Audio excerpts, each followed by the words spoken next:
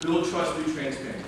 There is no more important word in selling to or leading this generation than the word transparency. It is a word you're going to need to adopt, and understand, and believe, and feel, especially in sales. So when you're coaching your people who are already selling to millennial owners and millennial IT people and millennial buyers and millennial CFOs, whatever it is, transparency is the word, okay? You build trust through transparency. This generation is not naturally trusting. They will not trust you because of your age or your stage. In fact, they will distrust you because of your age or your stage. However, they don't start from a position of trust, but they will become trusting quickly.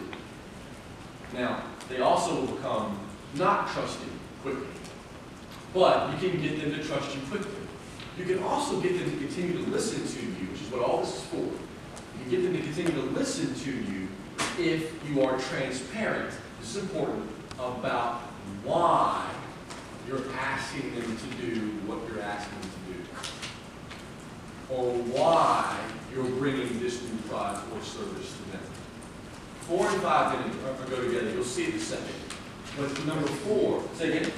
Go ahead. I was reading something on the news about a month ago, and they were talking about the experts in the room. When your parents told you to do something, the answer was, if you said why, because I told you.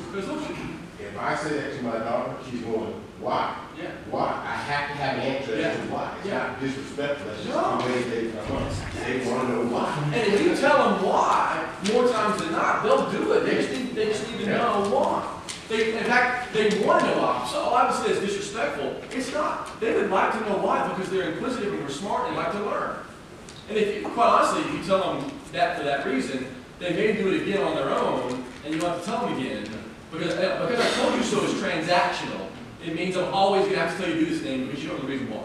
It's well put. Why you're asking, so listen, number 4 is about origin.